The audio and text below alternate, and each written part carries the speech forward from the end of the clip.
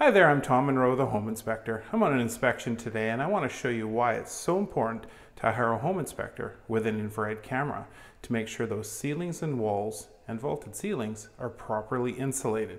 If they're not properly insulated, your home will heat up and may be unbearable in hot temperatures in the summer, or you may be losing a lot of heat in the winter months, causing you a lot of money. Let me show you.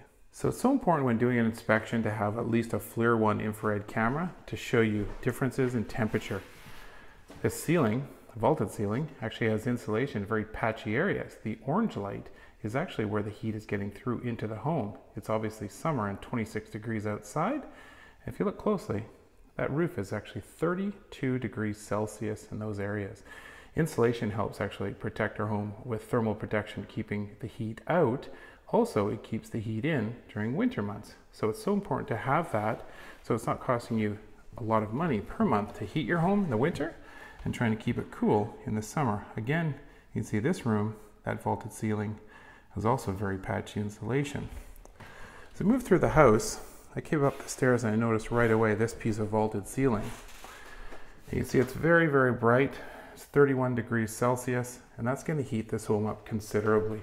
This bathroom as well, you look closely, 28, 29. Now there's not as much sunlight shining on this portion of the home because it's not directly in the sunlight from the east, but you can see that that's going to heat up.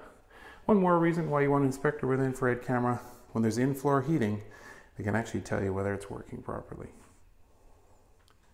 So it's clear after showing you around this home with my FLIR 1 infrared camera, it is important to hire an inspector with this sort of device to make sure you have proper insulation behind those walls. If you have any home-related questions you'd like me to discuss, leave them in the comments below and let's figure them out. I post videos weekly. Don't forget to subscribe. Until next time, I'm Tom Monroe, the Home Inspector.